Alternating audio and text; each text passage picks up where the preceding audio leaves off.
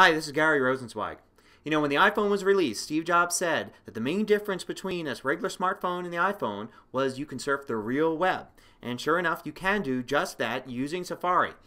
And a lot of people have been doing it. According to sources like Google and other places, people on iPhones surf the web way more than people on any other mobile device. As a matter of fact, so many people who come to MacMost.com are actually using an iPhone, not a Mac. So we've created a lot of different special sections for iPhone users. Let's take a look at them on this episode of MacMost Now.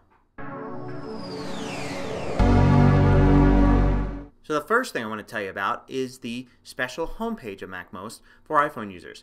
MacMost.com/iPhone.html is where you can find it. And this features the current edition of MacMost Now, but in 3GP format, which is really small. It's usually 1 or 2 megs and very easy to download even over the AT&T Edge network. You also get links to all the other videos kind of in a linear blog format and all the blog posts specially formatted for the iPhone screen. So check this out as a place to start. So by far one of the most popular sections is the iPhone game section. You can find that at macmost.com/iPhonegames/. And here you've got a bunch of different web apps that are all games that we created. You can go ahead and browse through 2 pages of games, and when you find one you think you might like, go ahead and just click on it and play. They're all completely free to play, and they're all pretty easy to get into. There's something for everybody.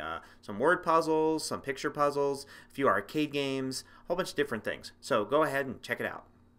There's such a great demand for information about the iPhone that we decided to create an iPhone guide. And it's a huge collection of blog posts all about the iPhone, kind of a mini book if you will. You can find it at macmost.com/iPhoneGuide. And when you look at it on the iPhone, it's all formatted for the iPhone. And you can find a whole bunch of different articles here. There's even some tips for the iPhone experts. You'll be surprised at what you may learn.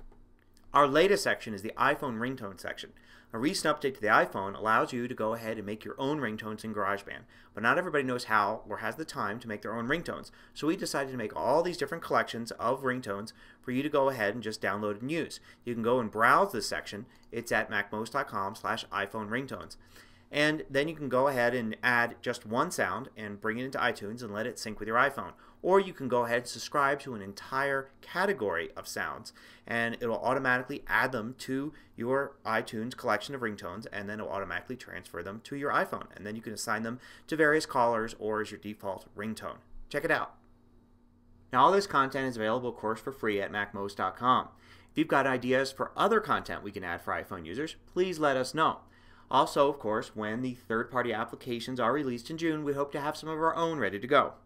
Until next time, this is Gary Rosenzweig with MacMost Now.